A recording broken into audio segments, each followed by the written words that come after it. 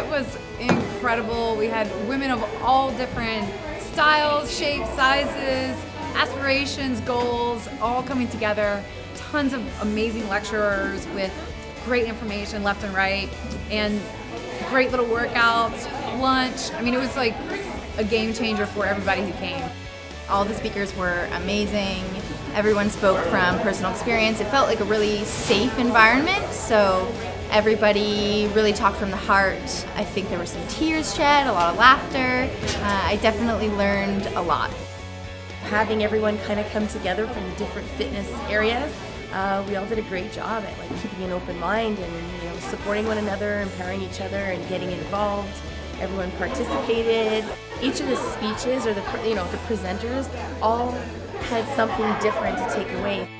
My favorite part of this entire event was how factual the information was. It really put a light on the holistic approach to health and wellness, and that real people, real women, not just the skinny and mini bikini models are what you should strive for, but you can incorporate health into everyday pieces of your life.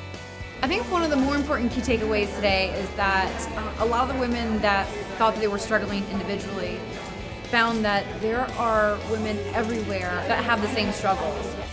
People that have the most success actually resonate so much with me, and it made me feel really comforted that the thoughts that I have, they also, the top athletes, have the same. I can just utilize it when I go home to my community. Learning that women who are so strong like these ladies have self-esteem issues just like the rest of us. They look like, super athletes to you, but underneath it all, they're real people like us.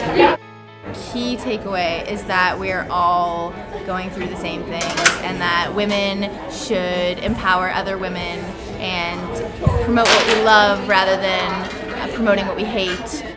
Just come back next year. Give us some feedback. I want to know what's good, what was bad, and I'll see you next year. Everybody's leaving here just rejuvenated and inspired for a multitude of reasons. But ultimately, thank you so much for having me, and I hope to be back here next year.